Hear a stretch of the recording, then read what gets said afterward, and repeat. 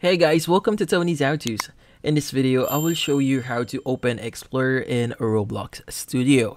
So for example, you're just a beginner game developer and you want to explore the creator website for Roblox or the creator application or Roblox Studio.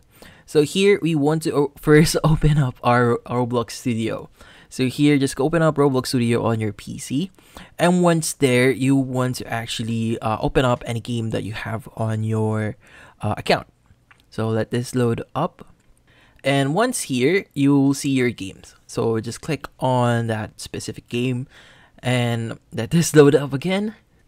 So here, for example, you could see by default, you should be able to see the Explorer section on your screen. But by accident, you might have actually deleted or removed it from your screen.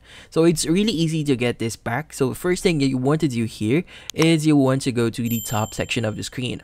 There's the home, model, avatar, test, and view section. You want to click on view.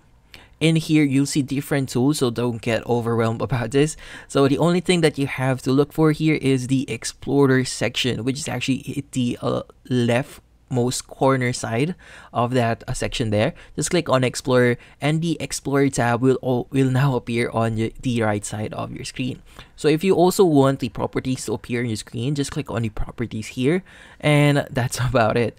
So if you want to basically use this to navigate your game and a lot of other stuff, you could go and do that. So if there are any UIs missing from your asset here, or you just want to make things a lot easier for you, you could go ahead and go to view. There's a lot of tools for you to use here, and that's about it. So thank you for watching. If you have any questions, feel free to ask in the comment section. If you enjoyed this video and found it helpful, you could use the link in the description to subscribe.